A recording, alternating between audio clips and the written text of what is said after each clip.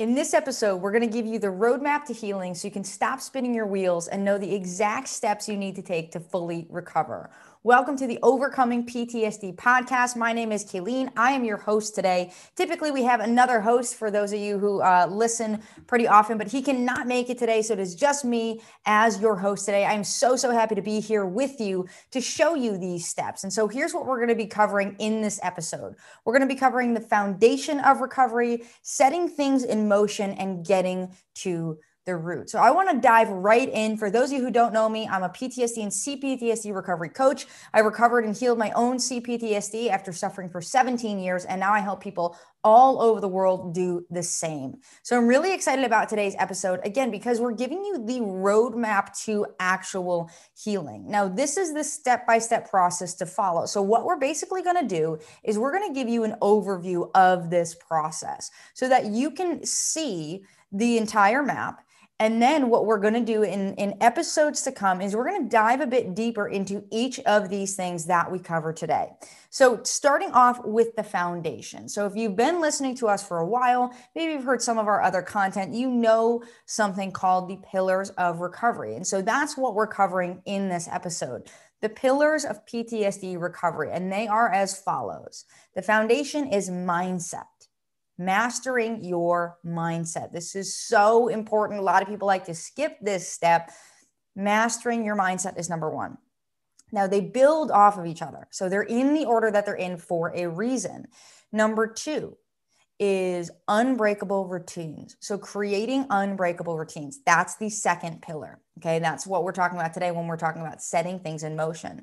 Number three, when we're talking about getting to the root, that is actually processing your past. So that's getting in, doing the deep healing work that needs to be done. Again, they're in the order that they're in for a very specific reason. And it's because they build off of each other, right? Mindset, we're talking about the foundation. What happens when you build a house? What do you put down first? The foundation, right? Everything is built off of that foundation. You can think about routines, that second pillar, as, kind of the reinforcement of that foundation to let it set, to let it settle, to make sure everything is good so that we're building off of things. You're putting kind of the frame of the house on with the routines, and then processing. That's where you're doing the deep core work. That's where you're building kind of the rest of the house, if we're using that analogy. So let's dive into our first point here, right? Which is the foundation of recovery. This is mastering your mindset. So there's a lot that goes on underneath this pillar. Again, what we're going to do is we're going to give you an overview of the things that we cover within the pillar so that you can get a general understanding. And now, as I cover these things, they are also in order for the most part. Okay. So the order is really important. A lot of people like to skip, straight to processing their past. And that's where people can go wrong. And it's not necessarily that people will always get hurt, so to speak. But typically what happens is, if you skip right to the third pillar, if you skip right to processing your past, what's going to happen is you're not going to be able to sustain it, meaning you're not going to be able to get the results that you need to get doing that processing. And therefore, you won't fully recover because you'll only do a little bit and then you'll be stopping because the mindset is not in place. The foundation is not in place. So in regards to mastering your mindset, I have a couple things I want to talk about. Number one is independent healing. And so again, if you've listened to us for a while, you'll notice something that we say, like we're working to cultivate you and everyone that we work with as what we call an independent healer. And basically what that means is we want to put the power in your hands. Now, yes, we have the roadmap. Yes, we have the steps. Yes, we have the process. And, if you coach with us, you'll know that we put everything in your hands. I'm here to guide you. I'm here to support you, but I'm never here to hold anything back from you. This is too important. This is too big of a deal to hold this information back from you, right? So the program is a great way to be organized, to stay on track, to get that one-on-one coaching, to have the community of support. And at the same time, it is your journey to take. I'm here to give you that information. I'm not here to hold stuff over your head or make it so that you lean on me forever. You need to become an independent healer. The reality is that this journey takes a lot of effort. It truly does take a lot of effort. And we're not going to lie to you about that. It takes effort. And guess who's the only person that can put that work in? It's you. You're the only person on the planet that can actually put the effort in. And so that's why that's the first piece of the foundation of the mastering your mindset pillar. From there, what we typically do is we teach people how to, what we call, build your recovery toolbox. right? So independent healing, getting that mindset, understanding that you need to be at the forefront, you need to be behind the steering wheel. This is your journey, most importantly. Everyone else, myself included, we're here to guide you. We're here to give you the information so that you can take action, so that you can take off and do the things you need to do in your life. Nothing more, not hold anything back.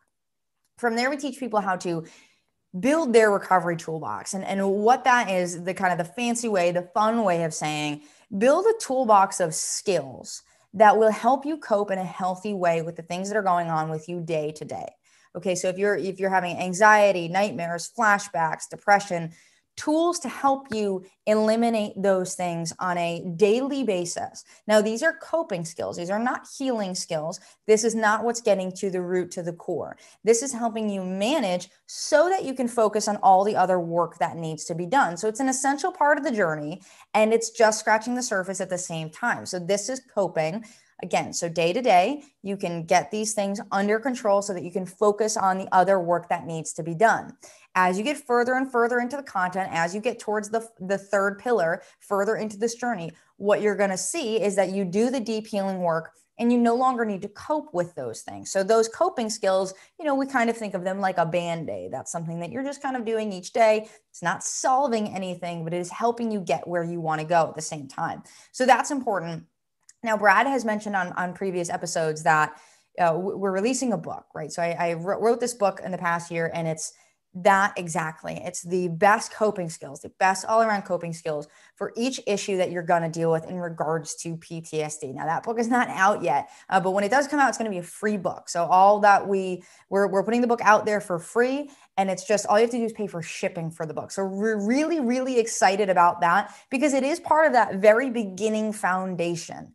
And I'm so excited that you're here with us, but I'm really, really excited to get that book out to you again, so that you can start taking action on this work. And again, as we get further into our podcast episodes here, we're going to go deeper into each of these things. I'm just trying to give you kind of a broad overview.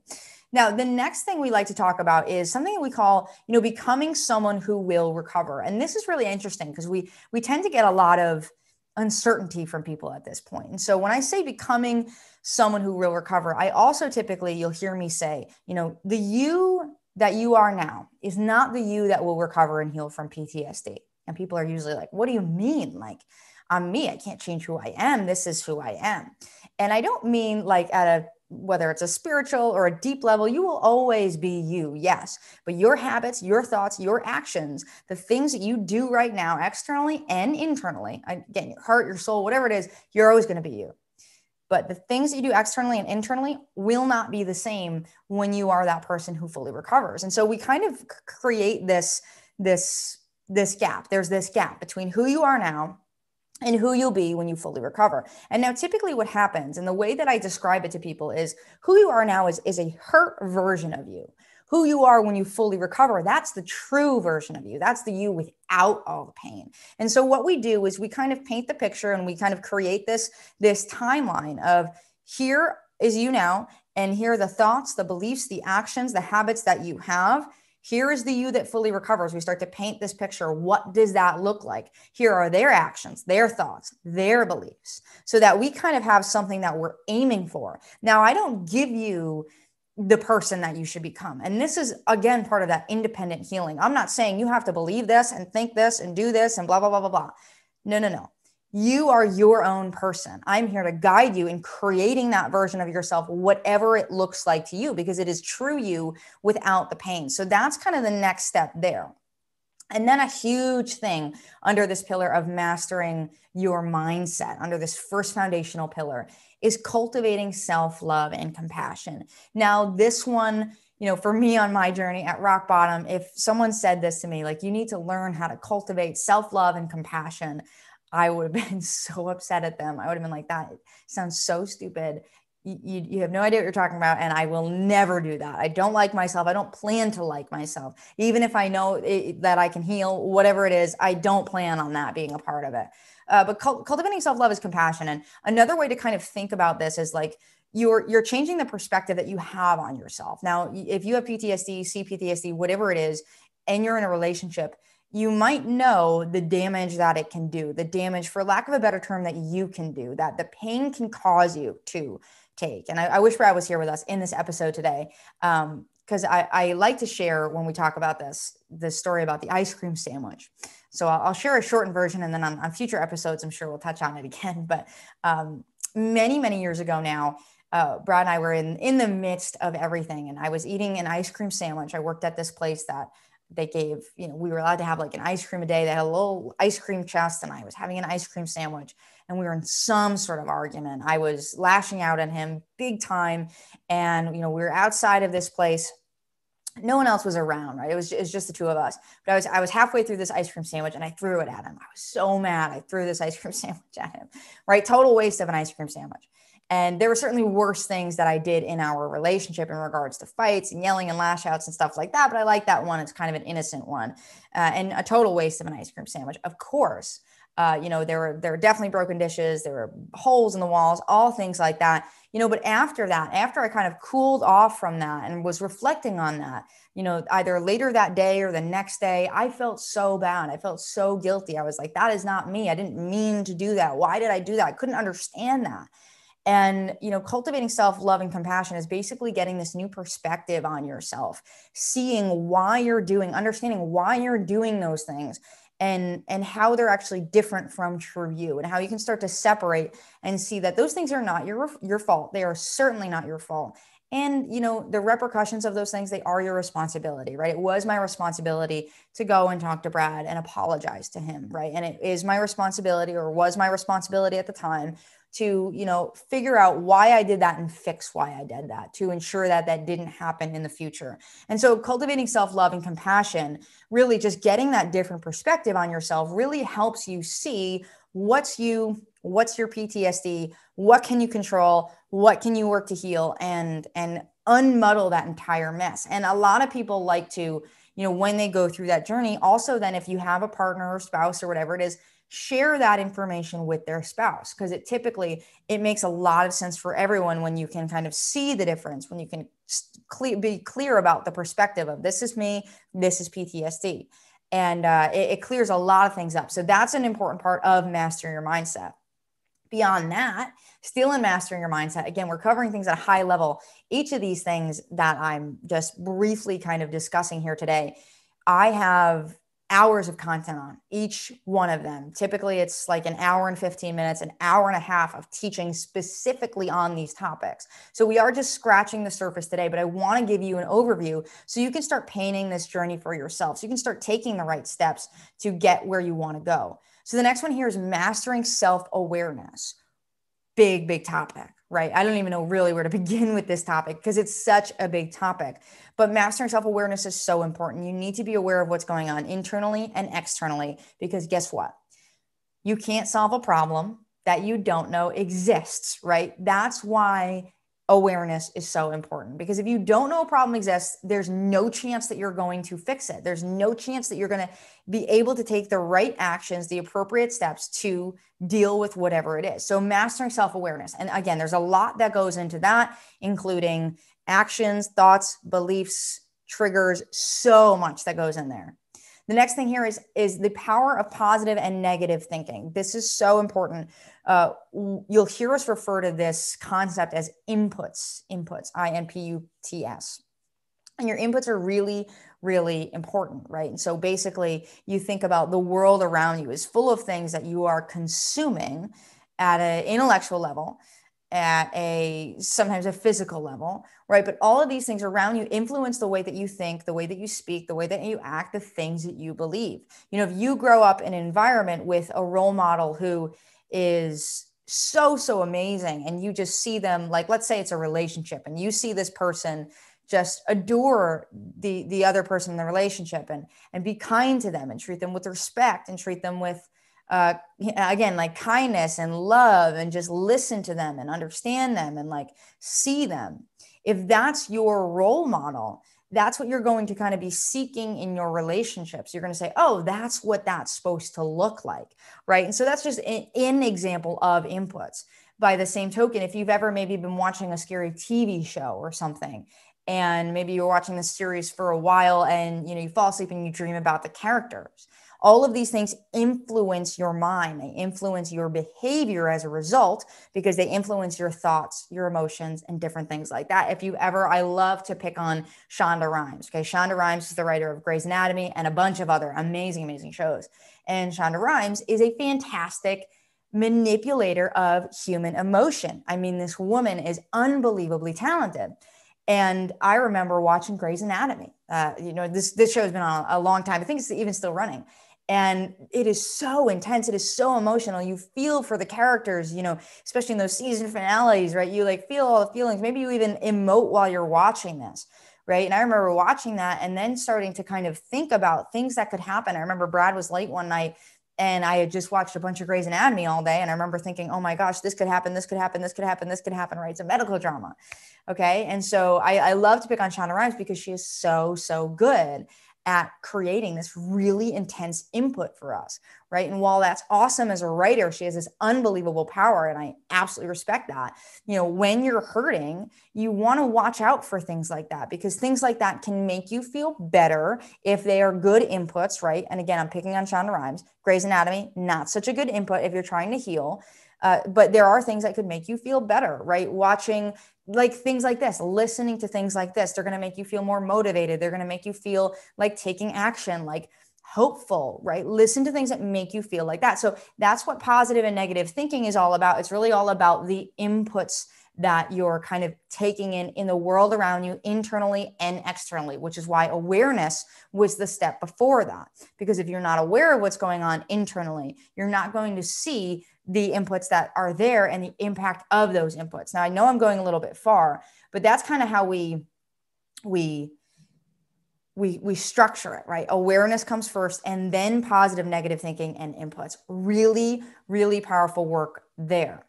The next thing is crafting powerful beliefs. Our world is made up of the things that we believe.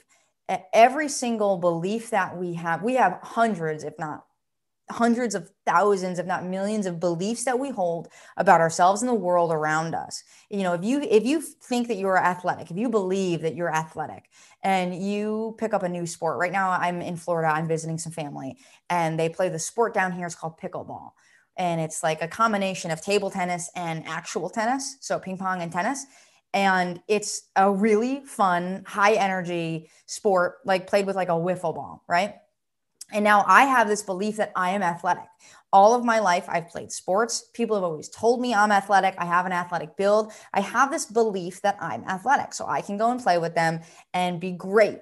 And like right out the gate, be great at any sport because I have this belief that I'm athletic.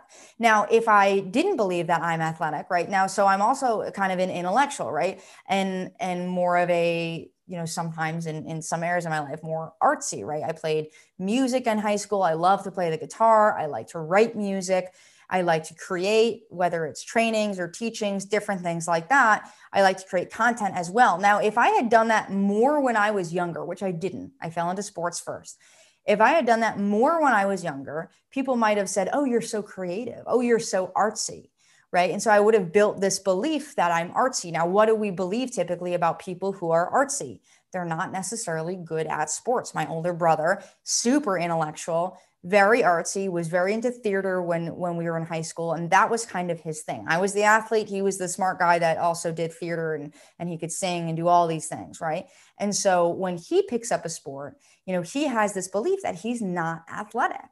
Right. Even though we are like, he's much taller than I am, but like similar build, same family, same background. He has the belief that he's not athletic. So he starts these sports and he's a little bit clumsy at first and it takes him a lot more effort. And he has, again, just these certain beliefs around these things. Now it's really, that's a silly example, but we have beliefs about every single thing in our life, from the kind of car that we drive or the kind of car that we prefer or that we think is safest, that we believe is safest, to our beliefs about ourselves. If you believe that you are a good person, what kind of happens is there's something called the belief cycle. Not to get too deep into this, but the belief cycle is basically the cycle by which you lead your life. And this cycle basically builds on itself again and again and again. And the belief cycle is the reason that you spiral down or you spiral up.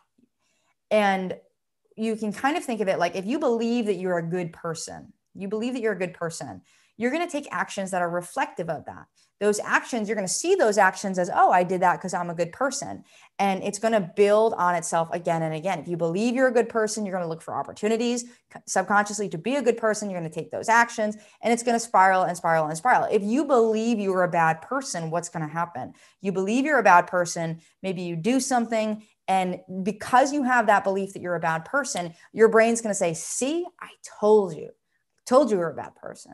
And you're going to say, you know what? You're right. There's proof that I'm a bad person. And it's going to spiral you down and down and down, right? And so these are how examples, again, we're going to go into this in other episodes, of how beliefs control your life, okay? Because the reality is that, you know, we live this kind of existence, and things happen to us. We do things happen for us, whatever it is.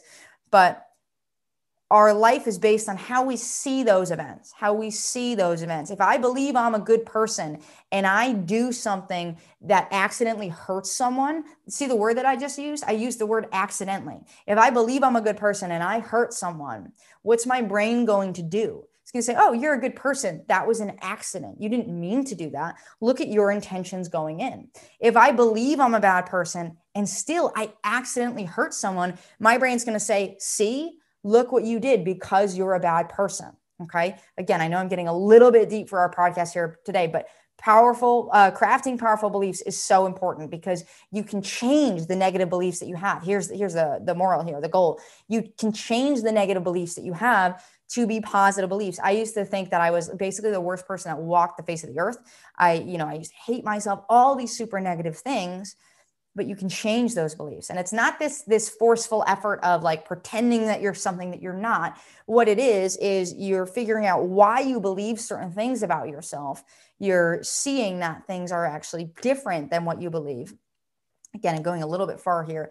And then you're realizing a positive belief about yourself, seeing why that belief is actually true. So again, a little bit far, but crafting powerful beliefs is super, super important in regards to mastering your mindset. And then the last piece of mastering your mindset, which actually leads us into the second pillar, is all about consistent healing and long-term thinking. And this truly is a mindset thing, right? This whole pillar is about mindset. Super important that you're consistent in the work that you do, right? What happens if, let's say you're training for a marathon and you run 10 miles one day and then don't run again for the next couple of months? What's going to happen? You're not really going to build up endurance. You're not going to have stamina when it comes time for that marathon. What happens if you run 1 mile a day and each week you increase the mileage by half a mile? What's going to happen in a couple of months when you get to that marathon? You're going to have the energy. You're going to have the stamina to actually complete that at the right pace and complete it fully, right? And so consistency is really, really important in this journey. And this is where a lot of people get tripped up. Now, this journey is not going to take you forever, but it's going to take a little while.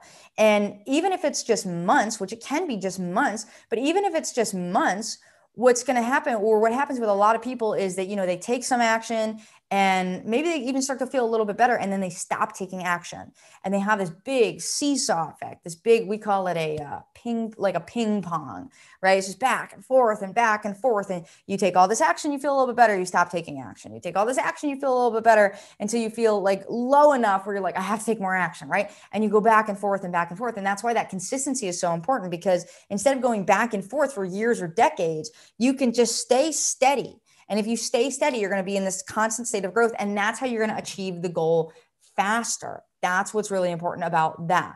So in the second pillar, unbreakable routines, a couple of things that go into routines. Number one is just understanding what habits are, the power that habits have over us. I want you to picture yourself right now, or I want you to think about, you're getting dressed in the morning, you're putting pants, you're putting shorts on, whatever it is. Which leg do you put in first? Think about that. You might be like, what are you saying? I have no idea. But guess what?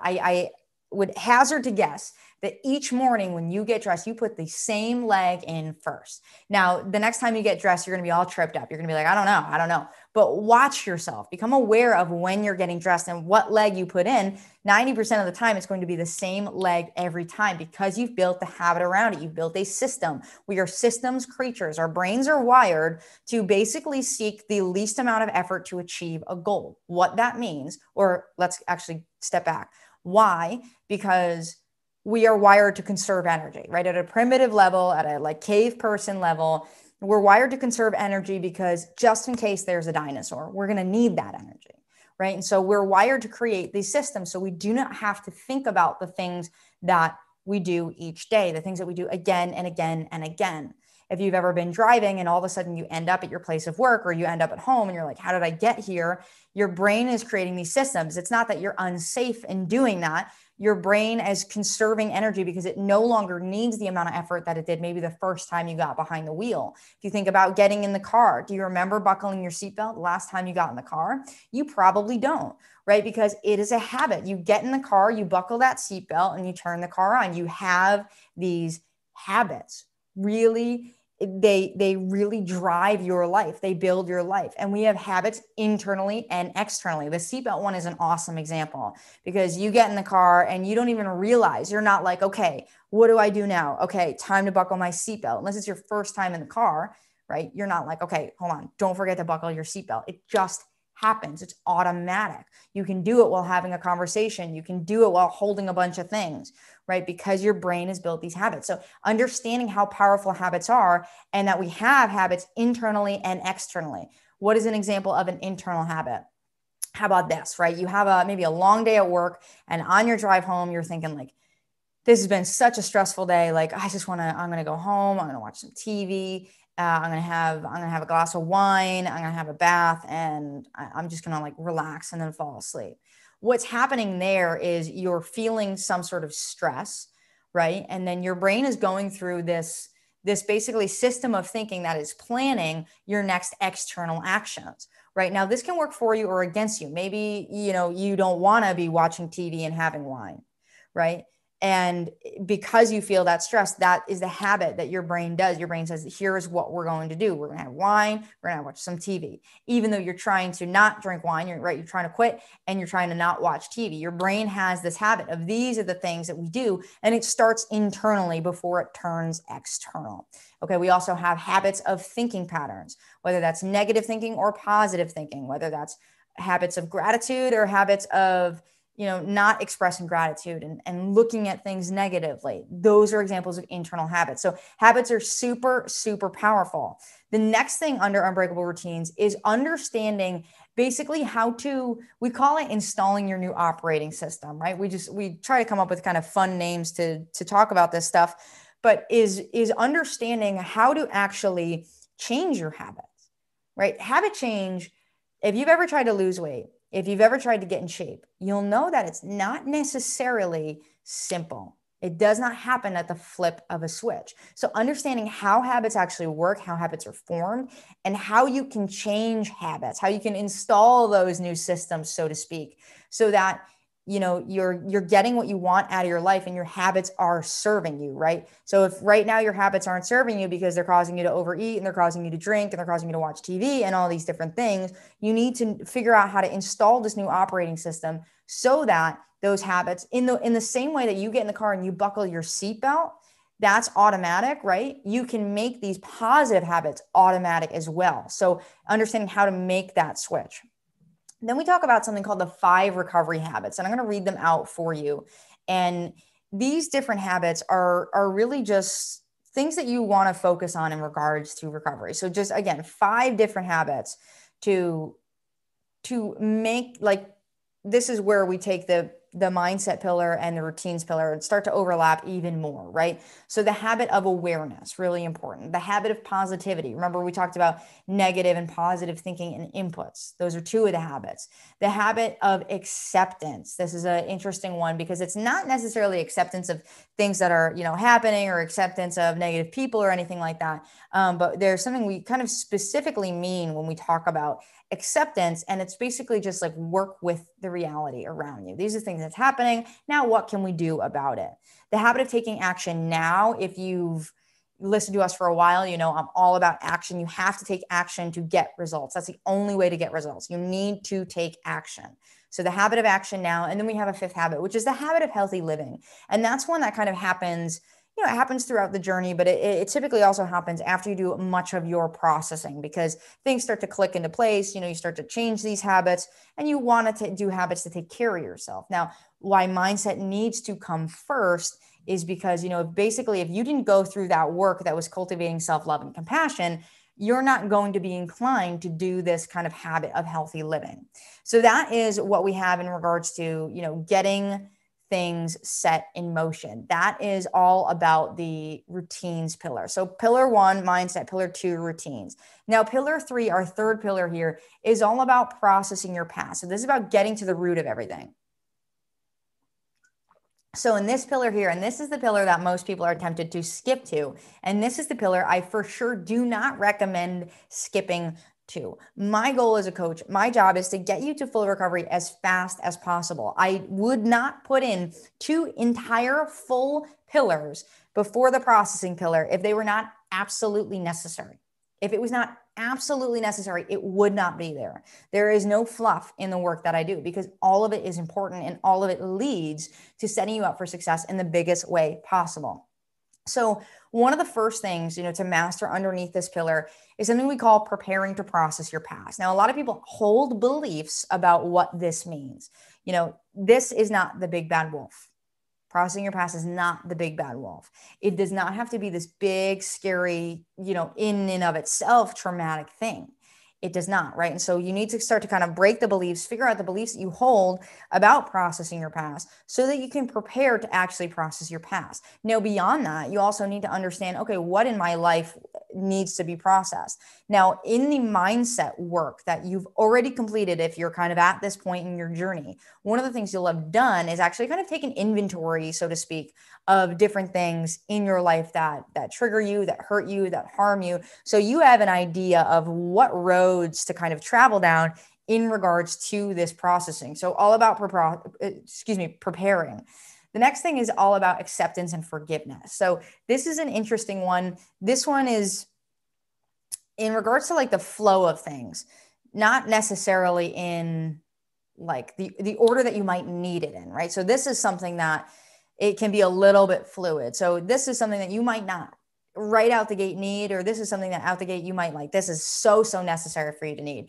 But acceptance and forgiveness are 2 things that we kind of cover within that section of processing your past for a couple different reasons. Acceptance, everyone needs to kind of understand that kind of concept. And we briefly talked about that in the pillar of routines, right? Of creating unbreakable routines, right? That habit of acceptance, accepting reality as is. That's important. And that's why we cover that there.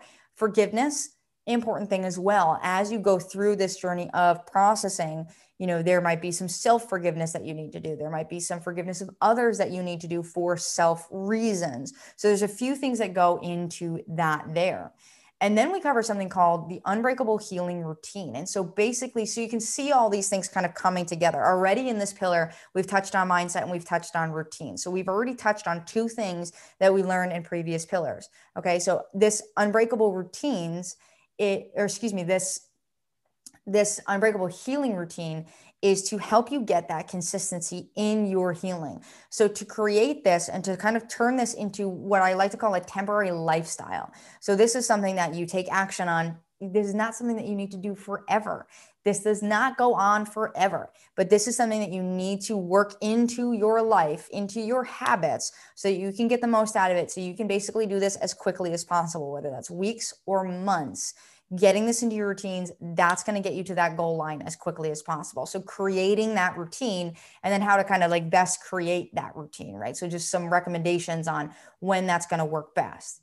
Then, you know, something that we talk about and something that you want to make sure that you have on this journey are at least a few different tools and skills to actually do the processing and get to the root of whatever it is that needs healing. So we specifically teach 4 different tools, 4 tools, 4 skills to go in at basically different angles to do the healing that needs to be done. Okay. And so There's one for kind of thoughts. There's one for like more emotions or also feelings in your body. There's one for memories, and there's one for beliefs. And so you can see we kind of take a few different angles. So if you're having this like, for some people, they experience maybe anxiety and they also feel it in their body, right? So if you're just having this like, I just have this like tightness in my chest, we have a tool for that. And you're like, I just don't know what it is. I don't know what's causing that stress in my body, right?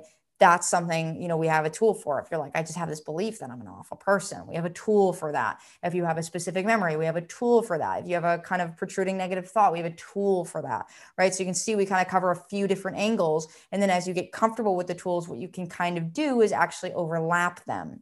So really powerful, really important that you have tools for those different things.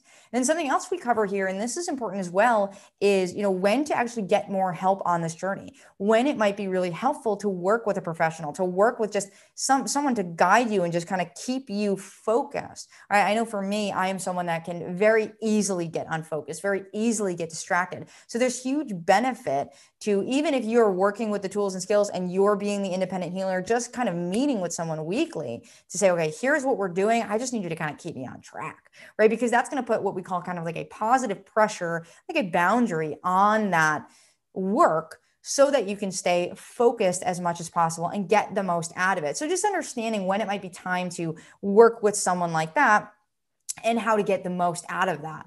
And that is, again, really, really important and can be super, super beneficial. So if you like today's podcast, hit subscribe, and we will see you soon for more advice on healing. Like I said, we're going to go through each of these things in depth, in detail. If you know anyone that is also struggling with this, make sure you share this with them. This is the roadmap to full recovery. Now, we do more work beyond that. We talk about communication. We talk about relationships. There's so much that we didn't cover in this podcast, but I wanted to give you a broad overview so that you can start to kind of paint the picture, create the map for yourself, take some notes, see where you're at, see where you need to go, see the information that you still need to find out, you still need to uncover to get to full recovery. So there'll be more in more podcasts. So hit subscribe, and we will see you very, very soon.